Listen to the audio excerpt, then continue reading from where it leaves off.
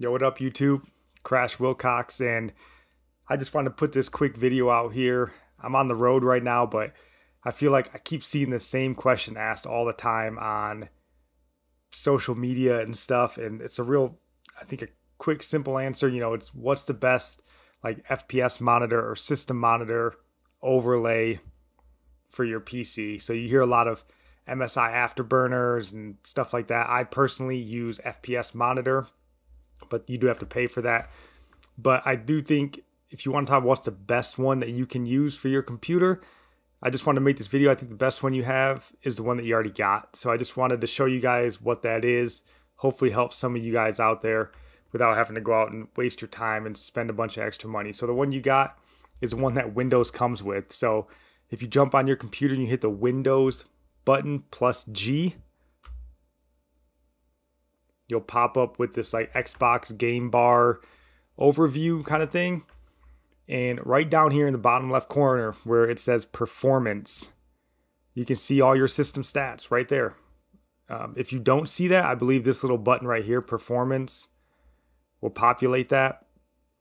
But what's cool about this one in particular is you can just pin it to your computer and you can just have it on all the time, whether you're gaming, whatever it is. So if you just hit this little pin button right here, it'll pin it to your computer screen, and then when you exit this, it's just always right here on your screen.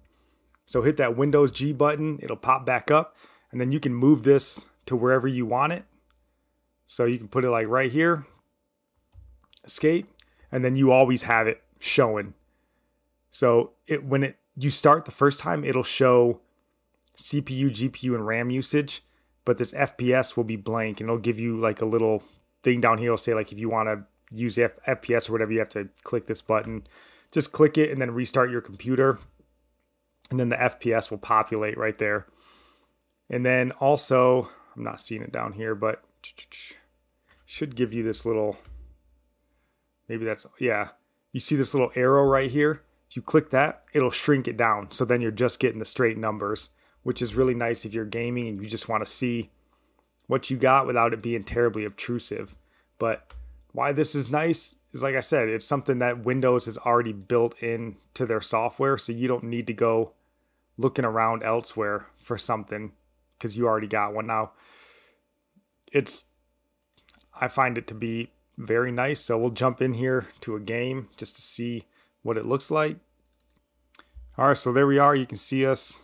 We're up here in Smite, and again, you got the simple little Windows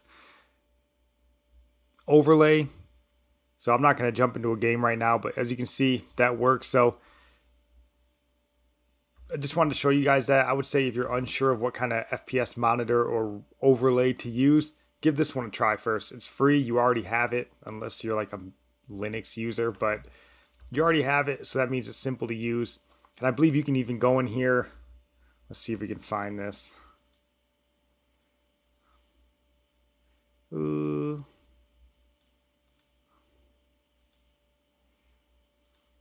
Yeah, so if you click on this little three-line, the performance options here, you can go in and change your colors, the different things that it monitors. I mean, it's not going to be super in-depth, but I think it'll give you what you need. So give this one a try.